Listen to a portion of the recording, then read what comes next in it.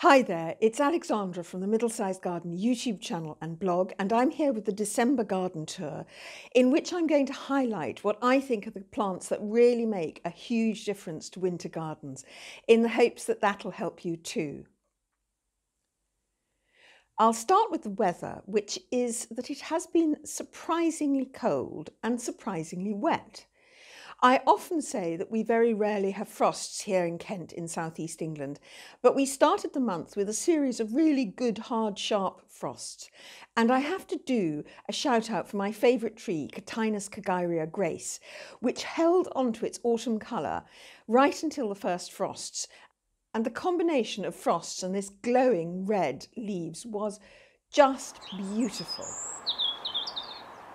Now all the leaves have come off the trees and the shrubs, and the deciduous plants and the perennials have mainly gone underground. There's been a certain amount of clearing away, and I've also quite a lot of things have just collapsed.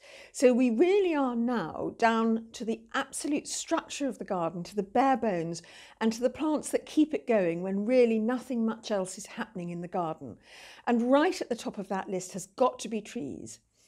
In 2019, garden designers generally tried to encourage us to get more trees into our gardens, however small they are, because trees give a garden a great sense of proportion, and they somehow can make a small garden feel bigger just because they lead the eye upwards, and it means, you're using some of that vertical space as well.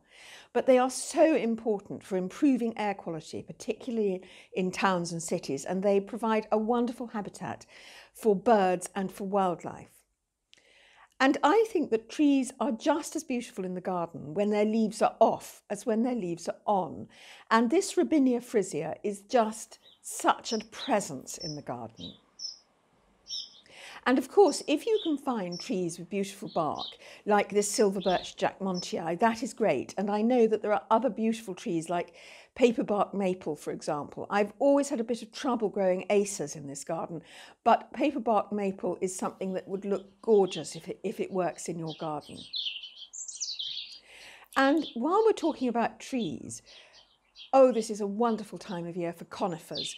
Conifers have been very unfashionable, but they are definitely coming back now. And what they have got is fantastic shape. They've got evergreen colour. They've got quite a wide range of colours and shapes and styles. And of course, there are quite a few that are dwarf, or you can keep them dwarf either by pruning them or by keeping them in pots. I have got the really unpopular evergreen Leylandii cypress in this garden, and we just cut it to keep it in shape. We have it as a pruned sharp hedge, and then we also have a single tree. We just simply stop it from growing too tall.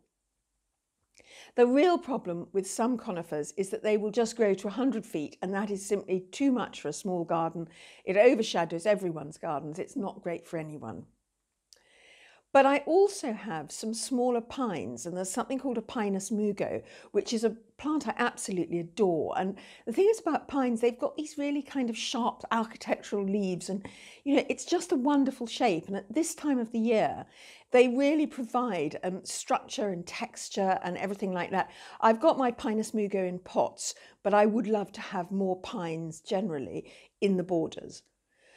And I've also got 2 junipers in pots.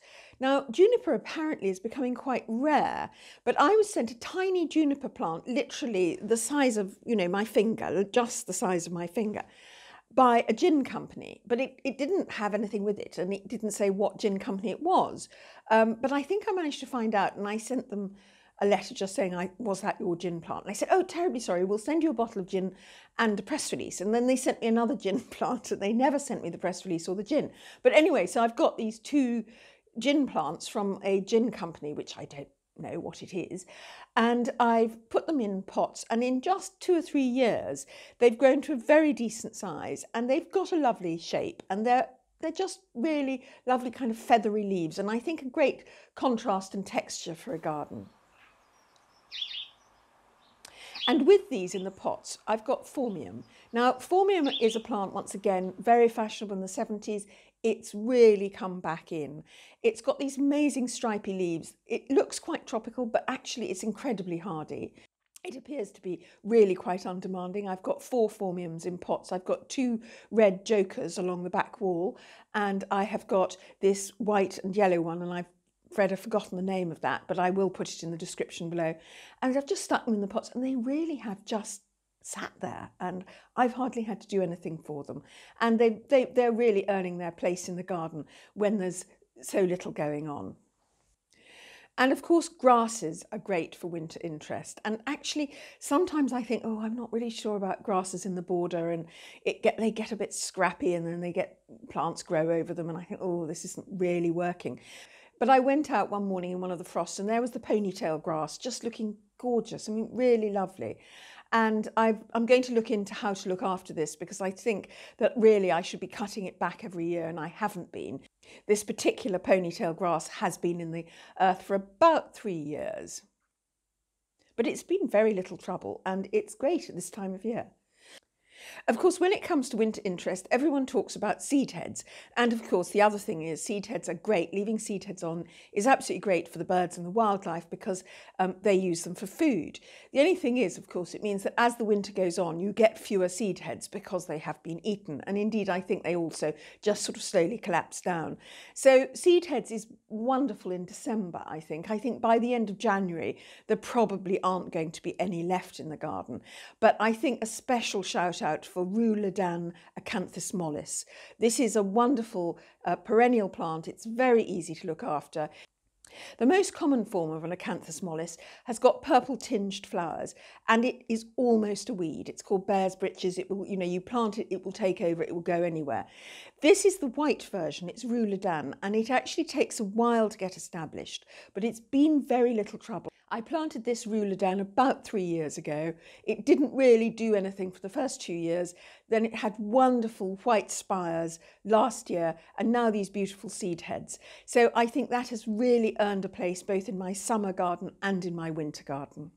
I also love these veronicastrum seed heads, but actually even since I've taken these photos, they have rather collapsed. So they're one of the ones that are not going to last throughout the winter. I've got some aster seed heads, and I've got a few things like rose hips, but once again, those started to collapse a little bit, to go, they're getting eaten.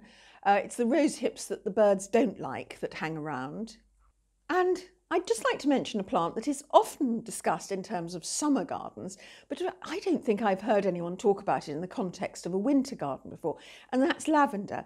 We cut our lavender back really hard, and there's a link in the description below about that. So it makes a very kind of firm, sculptural bush, and it makes a lovely shape. It looks so beautiful with frost on it. And I would say that, bushes of lavender cut back hard and kept in a good tight shape are a real asset to the winter garden. You'll notice that I haven't mentioned my box in pots, and that those are a significant presence, particularly the spiral twirl in the middle of the garden. But the problem that we're having in southeast England is a great deal of trouble with box caterpillar moth and box blight. And although I haven't had those in my garden, I would hesitate to recommend box as a plant to anyone at the moment until those two problems have been dealt with. Although I have to say that, they have been so easy care and such good value. It might be worth taking the risk. And of course, topiary and the winter garden. I mean, it's just fabulous. It has taken us several years to get these trees into a topiarised shape. And if you have thousands of pounds, you can buy them in a topiarised shape, and that would be much quicker. But we didn't. So the 2 trees with the kind of 2 little balls on, those are home oaks. And the little round lollipops on either side of the bench are actually privet. Now, privet is quite inexpensive, and it's very easy to train. It's a bit more work because it grows very fast. So you will have to trim it 2 or 3 times a year, whereas the home oaks will only be once a year. And then the wedding cake holly to the right is, it was a bush. It was just a lump of a bush. We trained it over maybe about 3 years. And once again, that's only cut once a year. I do find it best to pay someone who's an expert to trim my topiary. So that's an added cost that you would have to think of when you're thinking about having these large topiary pieces. But actually growing your own or adapting your own shrubs to topiary is still going to be an awful lot cheaper than buying a mature piece of topiary. And of course, if this shrub has been in your garden since it was small, you'll know that it grows well. Whereas if you buy something, a hugely expensive piece of topiary, and you put it in the ground, it's possible, you know, it may not be completely happy with you. This video has taken ages to shoot because every time I go out into the garden, I see another fabulous winter plant that I want to tell you about. This morning, for example, I went outside and of course I noticed Aucupa japonica, which is a yellow spotted shrub, evergreen shrub. It has to be one of the most unpopular shrubs in Britain today. But at this time of year, or in a shady corner, I think it really earns its place. And next to it, of course, is ivy. Now, ivy is another evergreen that's got quite a bad reputation, and people used to think that it could damage buildings and walls and trees. But the RHS have done quite a lot of research, and you can see if you go to their page on ivy what the real truth is. Ivy won't damage healthy trees or brickwork that's in good condition. It will burrow its roots into broken brickwork or where the pointing is loose. And it can pull down gutters. Its roots will sucker and pull off paintwork, so you don't want it anywhere near any paintwork. You don't want it to wind itself around guttering and then pull it down through its sheer weight. And if your brickwork is broken or in bad condition or your pointing needs replacing, then the roots might work their way in there. And so, of course, if your house is in good condition, growing ivy up, it will not cause it any damage. Ivy doesn't make the brickwork damp. In fact, it insulates the house very well from both wind and cold and also from a certain amount of rain. And the RHS are doing tests at the moment to see if they could grow ivy up on grids and actually use it for insulating houses. And that would be fabulous because it is so wonderful for wildlife, and obviously all evergreen foliage is great for air quality. I've got two kinds of ivy. One is variegated. I think it might be dentata, and the other is the straightforward English ivy or Hedera helix. The next great winter plant I have to mention, of course, is cornus, because cornus's stems in red and orange and yellow look fabulous in winter, and I have Cornus alba elegantissima and Cornus midwinter fire. I think perhaps cornus are a winter plant for the slightly larger middle-sized gardens because they're very good in a patch where you don't really grow anything else very much. For example, I grow them near my silver birch, and of course the contrast looks fabulous in winter, but not much goes on in that particular patch of the garden in the summer. But if you have a much smaller garden or perhaps a narrow garden, you might find that cornus didn't give you quite as much value throughout the year. And then of course there are the winter herbs. Sage, rosemary and bay are all fabulous in winter, and I particularly love sage's grey-green leaves. And when I was looking on my terrace, I noticed that my fatsia in a pot was looking great. Now that's another old-fashioned plant that's suddenly become back in. It seems to be perfectly happy wherever it is, whatever you're doing to it. It really does seem to be a fantastic low-maintenance plant with a great leaf shape. And eucalyptus. Oh, I have always wanted a eucalyptus in my garden. I've bought some tiny eucalyptus plants, and at the moment they're in a pot on the table, but I'm really looking forward to getting some eucalyptus in my garden because its grey-green leaves look fabulous all year round. It's wonderful for flower arranging, and it's particularly good in Christmas decorations. And in terms of winter ground cover, I think cyclamen is absolutely beautiful. It's got these lovely variegated leaves and it's all over. It just seems to grow very easily. And in the autumn, it starts out with these lovely little white flowers. And then in the winter, you've got this ground cover where otherwise you'd have bare earth. But in the summer, it just disappears. So when there's an awful lot going on in the garden, actually cyclamen just isn't in the way. So I would really put in a good shout out for cyclamen in the winter garden. And this is a white one. I think it's cyclamen hederifolium, but I'm also putting a pink one in my front garden. And speaking of the front garden, Viburnum bodnancy, I don't think I've pronounced that properly. But anyway, it'll be in a link in the description below. But it has pink flowers which continue throughout the winter and look wonderful in snow. I think this is also a great time of year just to look back quickly at the garden and to see how it changes through the season. So I've got 30 seconds to music here of 12 months in this garden and seeing how it changes.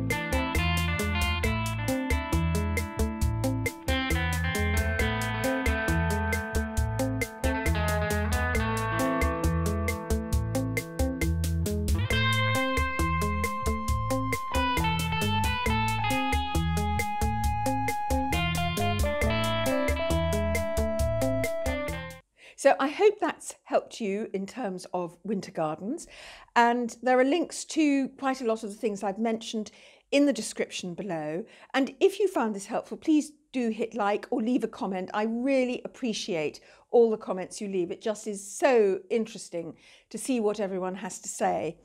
And if you would like more tips, ideas and inspiration for your middle-sized garden in 2020, then please do subscribe to the Middlesized Garden. And thank you for watching. Goodbye.